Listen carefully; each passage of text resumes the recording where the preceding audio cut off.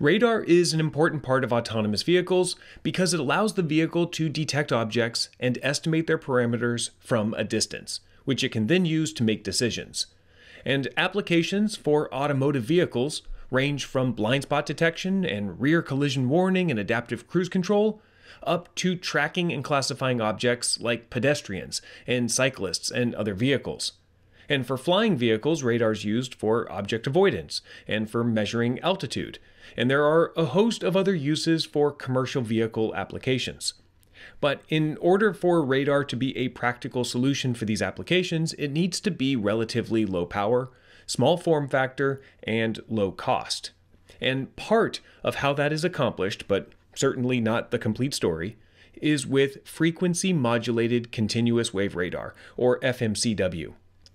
And so what I want to do in this video is talk just a little bit about why FMCW is a good solution for autonomous vehicle applications, but mostly I want to try to build up a little intuition around how FMCW radar can measure range and radial velocity for multiple targets all at once.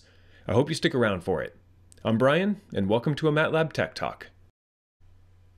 To begin, let's just look at the second half of FMCW. What is continuous wave radar? And as the name suggests, this is a type of radar system that transmits a known stable frequency continuously. That wave propagates out, reflects off an object, and is received continuously by the radar. Now, this is in contrast to pulsed radar, where short duration but high energy pulses are emitted in series. With pulsed radar, in its simplest form, determining range and radial velocity is relatively intuitive. We can determine the distance to an object by timing how long it takes the pulse to travel the round trip, and then multiply it by the speed of light to get the distance, and then divide by 2 to get the one-way distance. And we can measure radial velocity simply by looking at the change in distance between two successive pulses. Now, there are other more complex and more accurate ways to determine these measurements with pulsed radar, but I just wanted you to see that there is a simple and easy to understand solution. On the other hand, getting these measurements isn't necessarily obvious with continuous wave radar, since there is no start and end to a continuous signal that we can use to time how long it takes for the signal to travel the round-trip distance. So why are we complicating matters by using continuous wave radar? Well, it comes down to size, weight, and power of the electronics and the specific applications of where we're going to use this radar. For example, in pulsed radar, the pulses need to be relatively powerful so that the return signal has enough energy to be detected over the short duration, often just a microsecond or so. And handling these large peak power loads can make the electronics larger and more expensive than continuous lower power loads. And another reason is that pulsed radars have a minimum range that can be detected of about half the length of the pulse. And this is because the trailing edge of the pulse must be emitted before the leading edge returns. And as an example, the minimum detectable range is about 150 meters for a 1 microsecond pulse. And since autonomous vehicles usually need to measure objects within a few meters and have cheaper and smaller electronics, then continuous wave tends to be the best choice. Now, getting range and radial velocity from continuous waves might not seem obvious at first, but this is where the Doppler effect, beat frequency, and frequency modulation come into play. Let's start with the Doppler effect. Imagine a radar sends out a signal at a fixed frequency, and if the radar and the object it's detecting are both stationary, then the signal will reflect off that object and come back to the radar at the same frequency, like bouncing off a mirror. So here the black transmit frequency is the exact same as the blue reflected frequency. However, if the object is moving towards the radar, then the reflected frequency is higher than the transmit frequency due to the fact that the later parts of the signal don't have to travel as far before being reflected. For example, this peak reflects off the object here. But this second peak only had to travel to this spot before being reflected, since the object moved closer. Therefore, it's caught up a little bit to the earlier peak of the signal that had to travel further. This increases the frequency proportional to how fast the object is moving. And the opposite is true if the object is moving away, then the reflected frequency is lower. In this way, the change in the frequency of the received signal can provide an estimate of the radial velocity of the object and its direction. So the question now is, how can we detect these frequency changes? And the way that I have it drawn here, where the reflected signal is like half the frequency of the transmitted signal, then there is a really obvious difference between the two. However, something to note is that continuous wave radar is often in the microwave range of the spectrum, which means transmit frequencies that are tens of gigahertz. And for an object moving at a couple hundred kilometers per second and slower, then the reflected frequency is only shifted by tens of kilohertz. And so the frequency is only being shifted by 100,000th of a percent, and not half or double like I've shown here. The two signals would be indistinguishable from one another on this screen if I drew them correctly. But detecting really tiny frequency differences is made much easier by looking at beat frequencies. And to show you how it works, I made this simple MATLAB app. The transmit frequency from the radar I'm setting to 100 gigahertz. The receive signal comes back at a different frequency, which I can adjust with this slider. So here I'm going to just set it to 108 gigahertz, which means that the object is moving towards the radar. And again, this Doppler shift is much larger than anything an autonomous vehicle will see, but I want to be able to show the beat frequency easily on this screen. All right, so at the radar, we have a known 100 gigahertz transmit signal, and we can compare it to the 108 gigahertz receive signal. And notice initially these two peaks line up with each other. And then as time progresses, the faster frequency starts to lead the lower one, and eventually the peaks are exactly out of phase. And if we keep going again, the peaks line up, and then are out of phase, and then they line up again, and so on. This is the beat frequency. And to find this frequency, we can mix these two signals together by multiplying them, and we get this resulting waveform. And by the way, multiplying two sinusoids produces a signal that is composed of two new sinusoids, which we can see clearly in this waveform.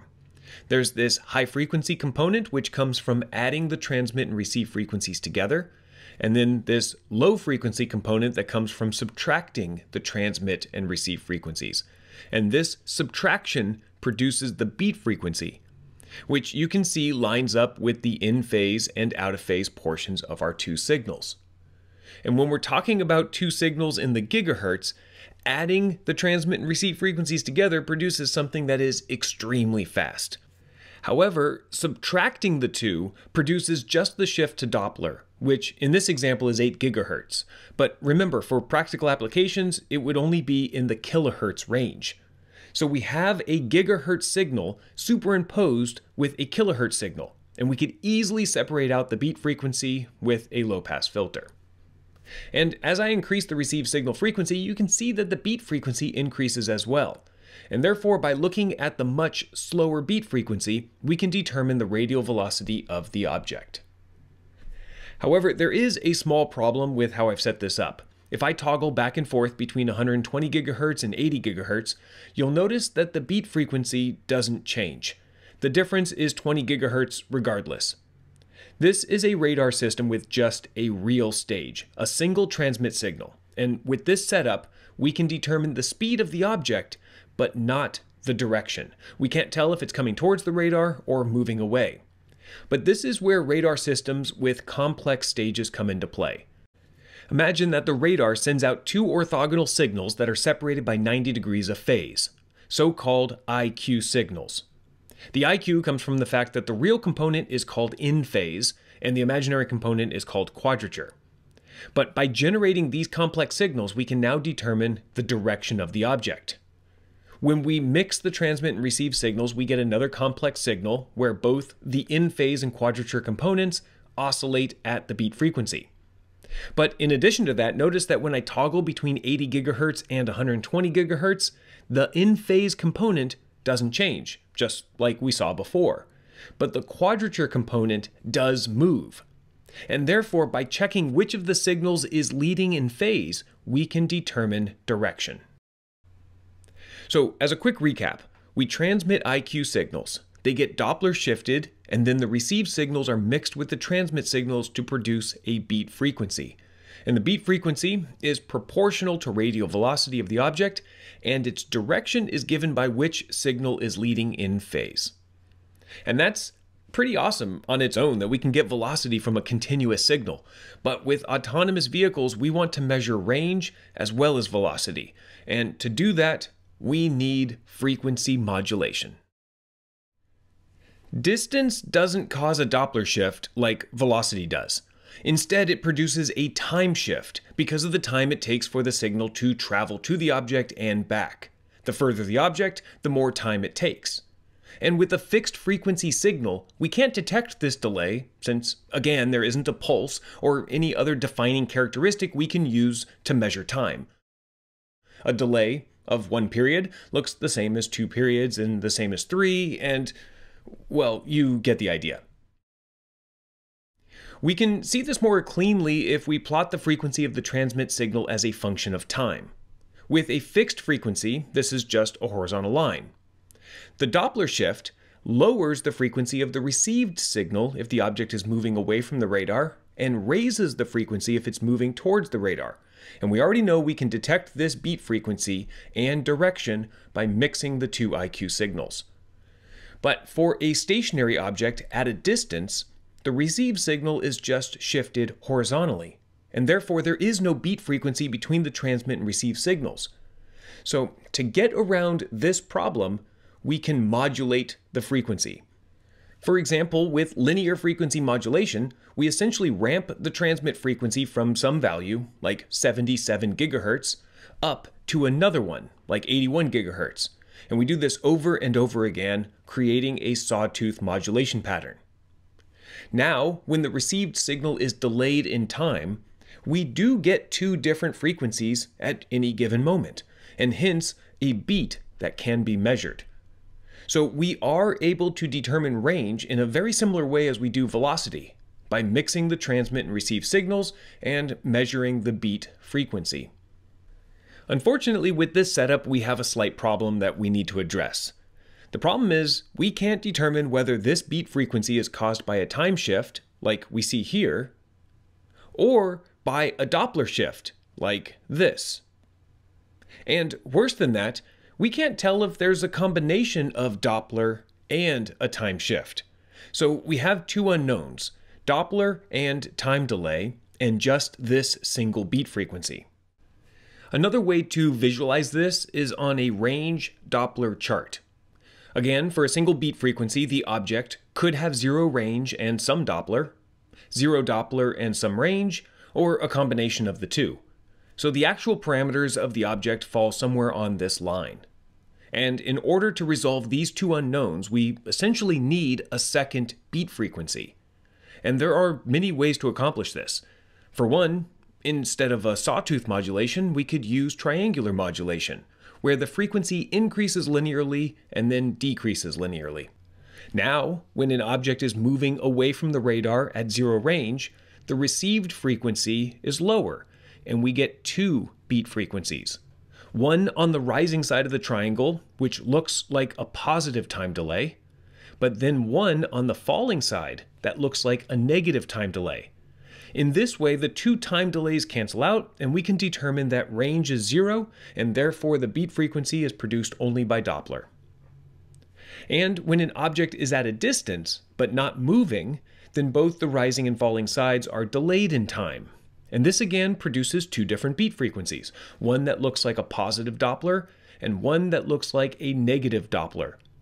Again, those cancel out, and we can determine that the object is not moving.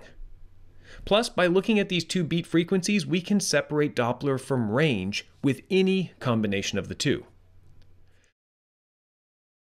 Back on the range Doppler chart, the beat frequency for downward sloping modulation produces a second possible set of answers, and the intersection of the two is the true range and Doppler of the object.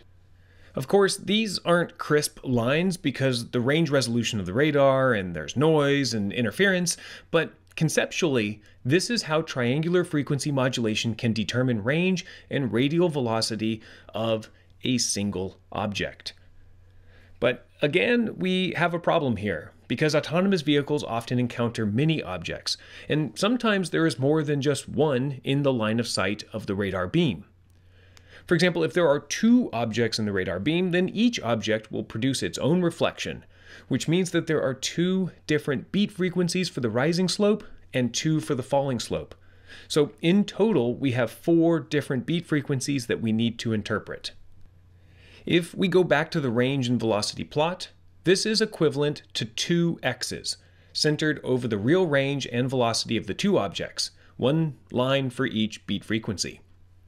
Unfortunately, when we do this, we're actually left with 4 intersections, or 4 potential objects, and no clear way to distinguish which are the 2 real ones and which are 2 ghost objects. Alright, so now we need to get around this problem, and there are several clever things that we could do. For one, we could change the triangular modulation such that it alternates between 2 triangles of different slopes. With this setup, a Doppler shift would be the same for all 4 slopes, but if you apply a range shift, the apparent delay associated with the steeper slope is less than the other one.